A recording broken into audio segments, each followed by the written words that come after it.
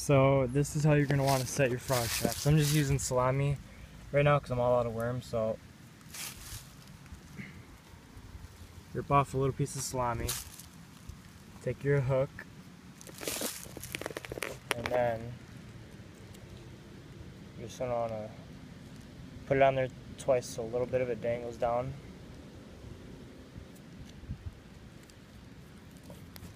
And then take your stick,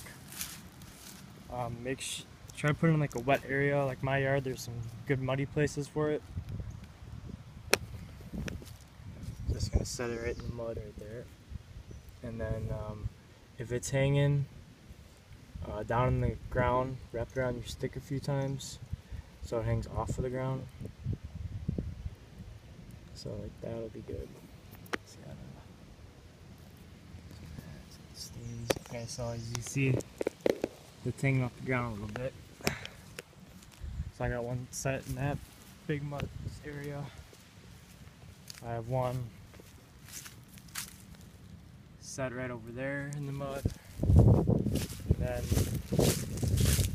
this one I already have bait on it. This one's gonna dangle down a little bit.